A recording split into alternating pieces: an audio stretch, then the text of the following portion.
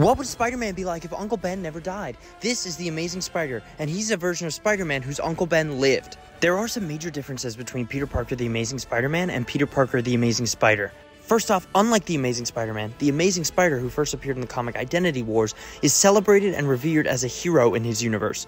In fact, the Amazing Spider's villains fear him, and the people you'd expect to hate him, like J. Jonah Jameson, actually love him. When Peter Parker Spider-Man steps foot in this universe and meets the Amazing Spider, this is all a huge shock to him. He might even be most amazed at the fact that this other Peter Parker is a millionaire with his own company and Spider Cave. Everything starts to make more sense when the Amazing Spider-Man gets to talk to the Uncle Ben who lived. After talking to this Uncle Ben, Peter Parker Spider-Man is blindsided, drugged, and taken captive. It turns out that this alternate Ben and Spider lures Spider-Man from across the multiverse here to steal their power and make the Spider stronger. This leads to a fight between the two sides where this universe's Ben accidentally kills his own nephew.